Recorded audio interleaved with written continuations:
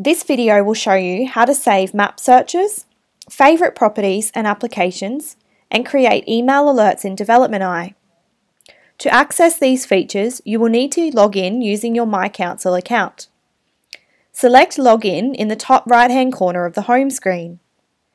You are then presented with a screen to sign in with your existing account.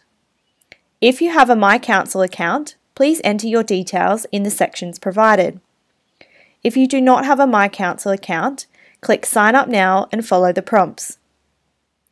Once you are signed in, you will see you are recognised by your user profile. Now you can access the saved searches and alerts features in Development.i. There are three types of saved searches and alerts: saving a map search, favoriting a property, and favoriting an application. Each time you save a search and create an alert, these are saved under your profile. You can access and edit these easily by clicking on the Saved Searches and Current Alerts button. First, let's look at how to save a map search. Saving a map search allows you to save your map search criteria and get application alerts based on the filters and search parameters. You have the ability to capture any type of search criteria or filter, save it, and return to view it at a later point. As an example, I have my filters set to In Progress, Development, and Impact Accessible. Click the Saved Search button and you are then presented with a pop-up window that allows you to save your search and filter criteria. You will see each of your filters are noted.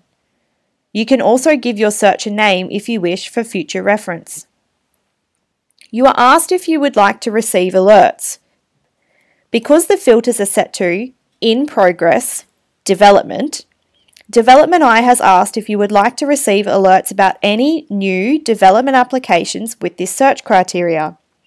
In other words, you will be emailed when an Impact Accessible development application is lodged in the Sunshine Coast local government area.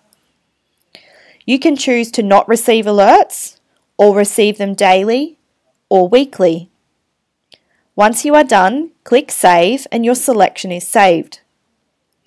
Now let's say you want to change some of your parameters and look at Budrum, but instead of applications in progress, you change this to be filtered by decided or passed. Let's also just make it any assessment level. Click the Save Search button. You will now notice the Save Search pop-up screen has adjusted the filters to decided or passed development applications in Budrum. Because the filter is on decided or passed, the criteria has changed and now you can choose to receive alerts for any decided development applications rather than new development applications. Once you are done, click Save and your selection is saved. Let's now look at how to favourite a property and be able to be notified of applications on or around a property. First, to go to a property, this might be your home address or property you have an interest in. You can do this by navigating to the site on the map or dropping a pin or searching for it in the search panel at the top of the screen. For this example, we will use the council building in Nambour.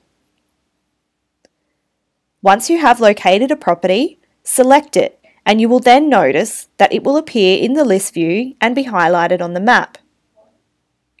To favourite this property, click the star button in the list view, property pop-up, or on the property details screen. When you click on the star, a pop-up will appear confirming if you wish to save the property. You can give it a name if you wish. You are then asked if you would like to receive alerts about any new applications around this search. You can choose to not receive alerts or choose to receive them daily or weekly. Be aware that you will only receive alerts when new activity happens. Choose the type of applications you would like to receive alerts for and set a radius for these. If you choose 0 kilometres, you will only receive alerts on applications for the property itself. Once you are done, click Save and your selection is saved. Notice how the star is now highlighted in the list view to recognise that you have made it a favourite. Finally, let's favourite an application and set up notifications of changes to that application.